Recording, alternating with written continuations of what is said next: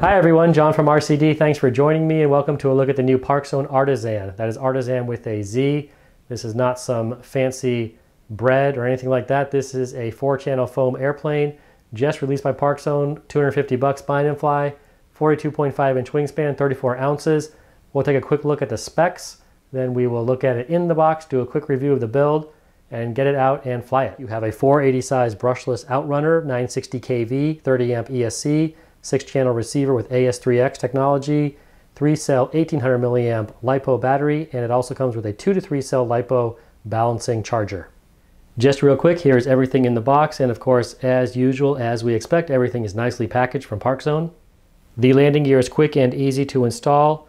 You just slide the wire gear into the slot on the bottom of the fuselage. A little plastic plate goes over that. Once that's in place, you put on the side fairings, which just press fit to the wire gear, and then they have these little tabs right here. Once those are in place, then you put the screws in. So the screws are the last step for installing the landing gear, but that's all you got to do. With the tail, there is really not much to do. The rudder is already installed, control horn is already hooked up to the push rod, tail wheel is already on. So we're just going to deal with the horizontal stabilizer and the elevator. You're just going to slide your carbon fiber spar into place there, and then just join each elevator horizontal stabilizer half by sliding it into place. There's a plastic tab for joining the elevators. And then once that's in place there, you have these little tape strips to secure the horizontal stabilizer. And again, that will work fine. I'll probably use glue myself just because I'm used to doing that, but that's all there is to it. Then you go ahead and hook up the elevator the same way as the rudder is here. And once you have your radio on and everything, go ahead and mechanically center all of the control surfaces. This is AS3X, so we want to have that nice and mechanically centered rather than using any sub-trim, and you'll be ready to go. For the wings, just slide in the carbon fiber spar. Go ahead, just slide on the wing and connect the lead to one of the Y connectors coming from the receiver. And there you go, there is the wing bolt in place. Wings are done. The bind and fly package comes with this 3-cell 1800 milliamp pack. This is now the only 3-cell 1800 milliamp pack I own. It's kind of an orphan size to me.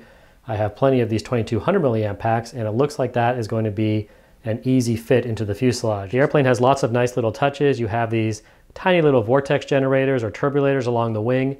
All of the trim is stickers. This isn't paint, so this isn't going to flake off. All right, guys, that's all there is to assembling this plane. There really is not much to do. Very simple, very easy. If you're not familiar with the Spectrum AR635 receiver, there is this little guidebook within the packaging, so go ahead and get yourself familiar with that. Otherwise, we're ready to go fly, so let's take it outside, get it up in the air.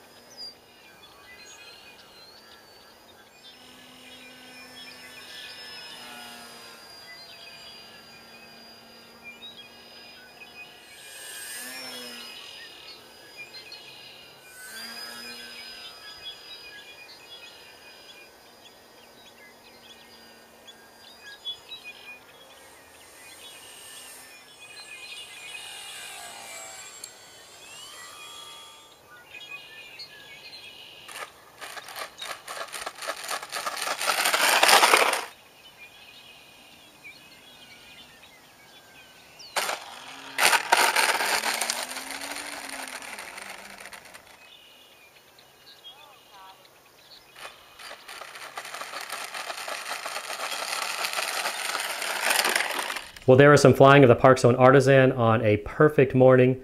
No wind, sun was out, birds were chirping, everything was green, and just a great day to go flying. The ArtiZan does great sport aerobatics. It's got nice power, good vertical performance. It's not unlimited, but plenty of power to do nice big loops, nice maneuvers, great knife edge, flies well inverted. I needed no trim whatsoever. I just took off, started flying.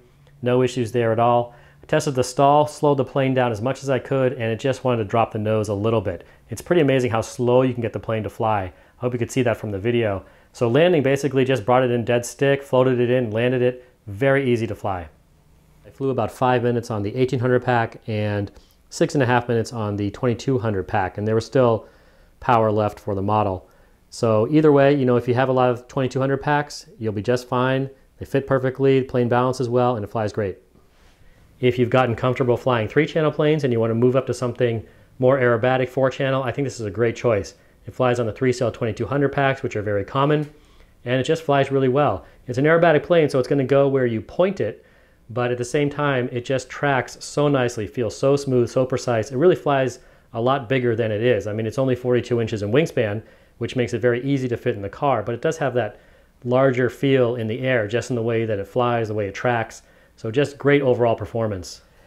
You know, I really feel like I have to reach to come up with anything to complain about with this plane. It's just really that good. The only thing I can say is that I wish this ESC battery lead was a little bit longer. This is it.